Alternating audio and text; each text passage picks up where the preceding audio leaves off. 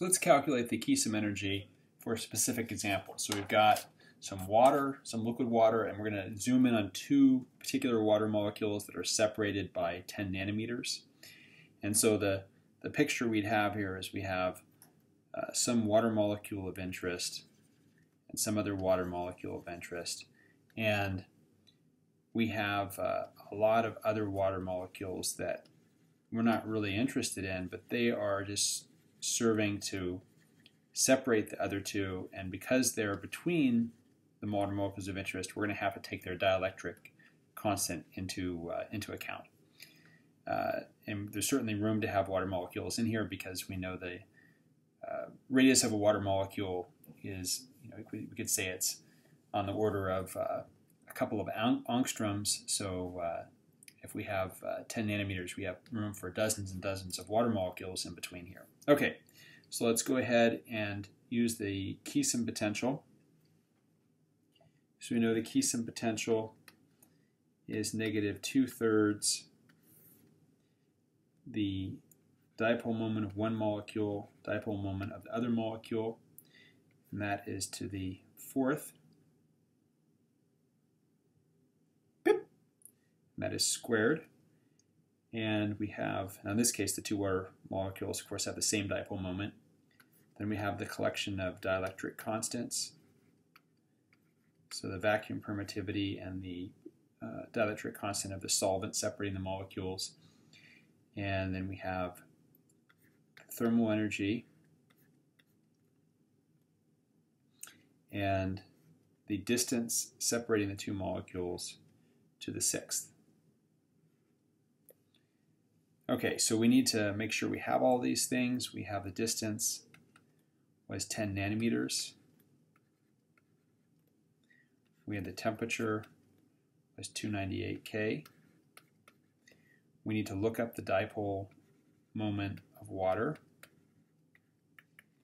and we see that it's 1.85 dBi. So we're going to want to convert that to SI units so that we can cancel everything. And that's all we need. So let's go ahead and do the conversion and plug in the numbers. Well, we can do the conversion first. So we have 1.85 dBi. We want to get rid of dBi, so 1 dBi is 3.34 10 to the negative 30 coulomb meters. So we cancel dBis, and we get that this comes out to 6.18 10 negative 30 coulomb meters.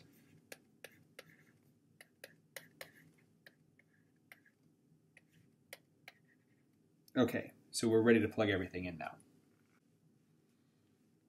One last thing before we go on, we have to look up the dielectric constant of water, and at room temperature it's around 78.5.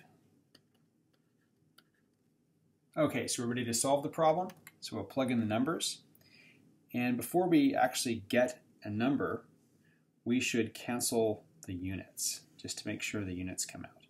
So in the top, we have coulombs to the 4th. We have meters to the 4th. On the bottom, we have coulombs squared, so coulombs to the 4th.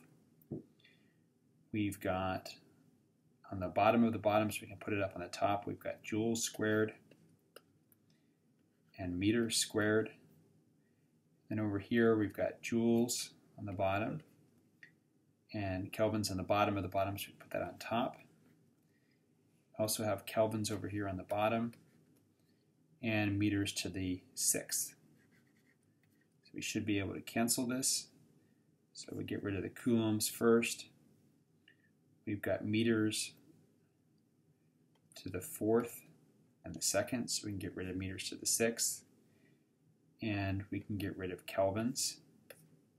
And the last thing that leaves is that we have 1 unit of joules here, 2 up here, so we're left with joules, and we're trying to calculate potential energy, so that's great. This comes out to 3.1 times 10 to the negative 33 joules. That's a really small energy. That's roughly it's more than 10 orders of magnitude smaller than kT.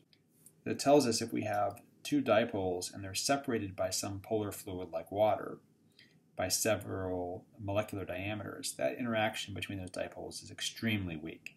So dipole attraction doesn't really become important until molecules begin to approach one another.